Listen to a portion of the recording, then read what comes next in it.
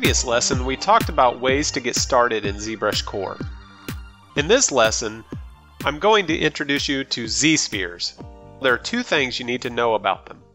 The first thing is that they are not geometry. All this means is that you can't sculpt on them directly. They are merely a tool to create an armature, which you can pose and then turn into geometry.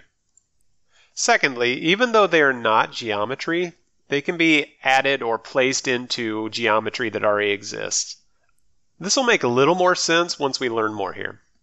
So next, let's go over to the Tools palette here, click on the tool thumbnail, and then move your cursor over to the ZSpheres and select that. And now it's placed on the canvas. Next, make sure you're in draw mode. Now, click on your original ZSphere and pull the object out so that it gets larger or smaller depending on how you move your cursor. If I go south with my cursor or down with my cursor, you see the object gets larger. And vice versa, if I go north or to the top of the screen, it gets smaller.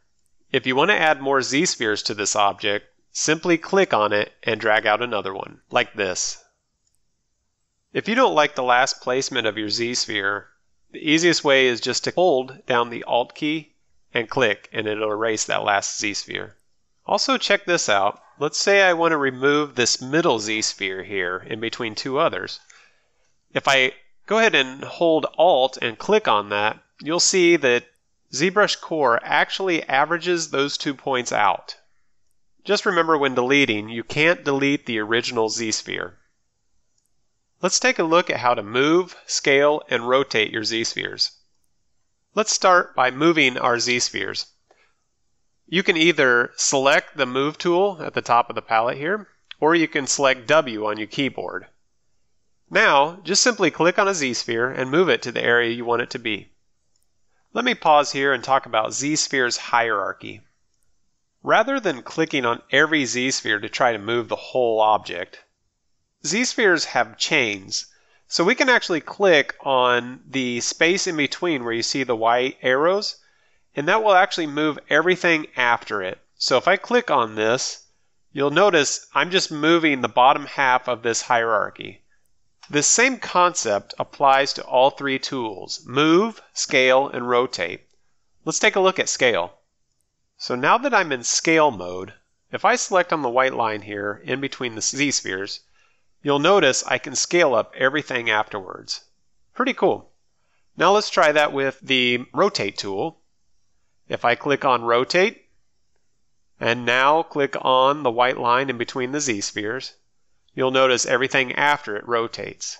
This is really handy when you're trying to sculpt maybe like a tail or a horn or something to that extent that's really complicated and organic.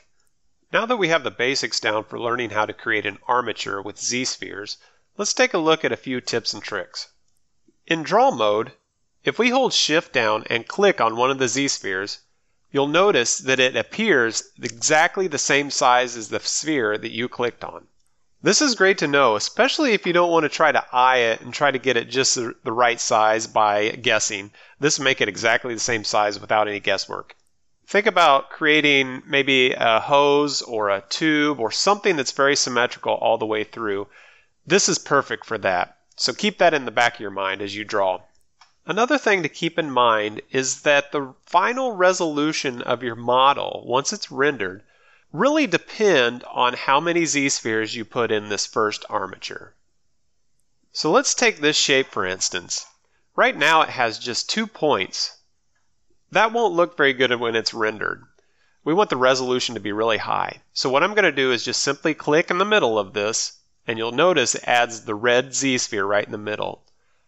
What that's doing is giving me more resolution throughout the whole armature. This really comes in handy when you're trying to make a nice, smooth surface, maybe like a snake or a hose or something like that that is just all a bunch of curves and they're very symmetric. Finally, one of the best known secrets for creating an armature in ZBrush is creating it so it follows the movement of your mouse. Let's just give that a shot here. First, make sure you're in draw mode. Click and drag to create a new ZSphere. And before you release the click, press the Control key once. Now if we keep moving the mouse, you'll see that the ZSpheres movement is constrained to just one axis. Note, that's handy as well too. Now, just press the Control key one more time, and there you go. As I move my mouse, you can see the ZBrushCore generates ZSpheres following the position of my mouse. Hey, if you like these videos, be sure to subscribe to my YouTube channel. Until next time, thanks for watching.